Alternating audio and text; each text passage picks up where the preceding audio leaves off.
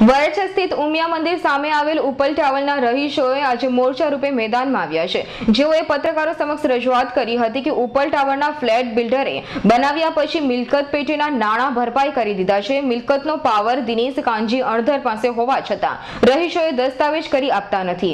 ઉપરાંત રહીશો પાસેથી વધુ નાણાંની માંગણી કરી છે, જે આજથી મોંઘવારીમાં અમો મધ્યમ વર્ગને પોસાય તેમ નથી। ફ્લેટના દસ્તાવેજ બનાવવા જરૂરી હોવા છતાં તેઓ પોતાની મનમાની કરે છે।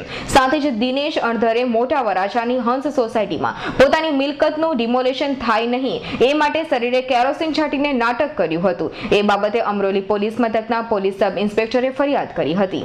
એકે રોડ શ્વેતા સોસાયટીમાં રહેતા અનાજ દરવાની ઘંટી ચલાવતા ઘનશ્યામ અગ્રાવત પાસે બળજબરી અને ઇરાદાપૂર્વક કાવતરું રચીને ધાક ધમકી આપીને લાંચ લેવા બોગસ પત્રકાર બનીને ₹30,000 પડાવવા અંગે વરાછા પોલીસ મથકમાં ફરિયાદ 11/2014 મુજબ થઈ હતી।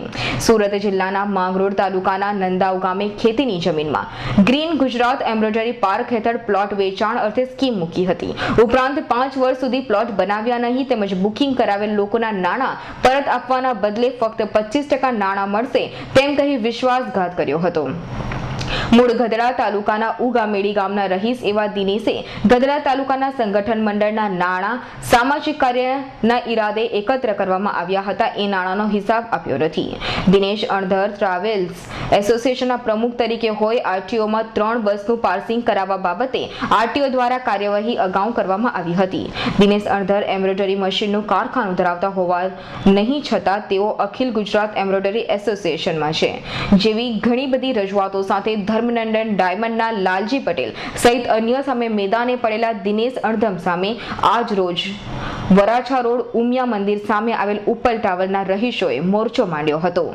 અમારે ઉપલ ટાવરના દસ્તાવેજો દિનેશભાઈના પાવરમાં આપીને જે વિકાસ એન્ટરપ્રાઇઝવાળા ગયેલા એ વિકાસ એન્ટરપ્રાઇઝે એને પાવર આપેલો અને ત્યારે એવું કીધેલું સોસાયટી આખાને કે ભાઈ તમને દિનેશભાઈ દસ્તાવેજ કરી આપશે। હવે અત્યારે એ દસ્તાવેજ કરી આપતા નથી, છેલ્લા 10 વર્ષથી અને જઈએ ત્યારે પૈસા માંગે છે અને જે એકલ દોકલ જાય તો ધમકી આપે છે। બાકી જે તમે ગમે ત્યાં જાઓ મારી પાસે તમારે આવવું પડશે, બાકી તમારો કોઈ રસ્તો નથી એવું દરેક મેમ્બરને કહે છે। આટલા વર્ષોમાં તમે કેમ અત્યારે બહાર આવ્યા? અત્યાર સુધીમાં તો દિનેશભાઈનો કોઈ તો પતો જ નહોતો ને સાહેબ। દિનેશભાઈને વ્યક્તિગત રીતે તો કોણ એને ખોળવા જાય, બરાબર છે? અને વચ્ચે કંઈક ભાગી ગયા હતા એવું પેપરમાં વાંચ્યું હતું કે ભાઈ ગુમ છે, લાપતા છે એવું બધું।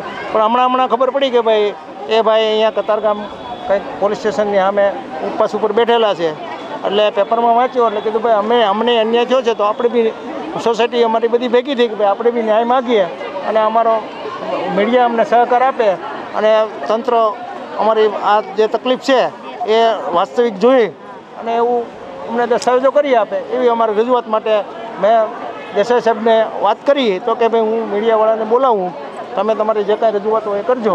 એટલે તમને લોકોને દરેક મીડિયાવાળાને મેં બોલાવ્યા છે, એટલે અમારે તો અમારો દસ્તાવેજ થઈ જાય એટલે અમે નાના મોટા માણસો જેને કંઈ જે કંઈ લોન લેવી હોય, જે કંઈ ટાઇટલ ક્લિયર જોતું હોય એ માટે અમે બધાય તમારો સહકાર માગીએ છીએ।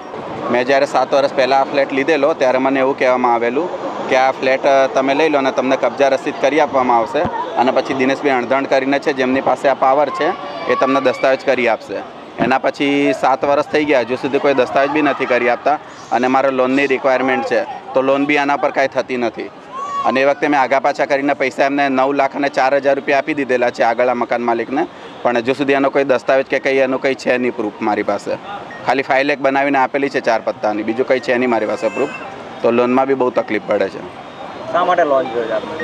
બાબાને ભણાવવા માટે, સ્કૂલમાં બાબાને ભણાવવા માટે કરીને લોન જોઈએ, જરૂર છે લોન। Bureau report, Surat.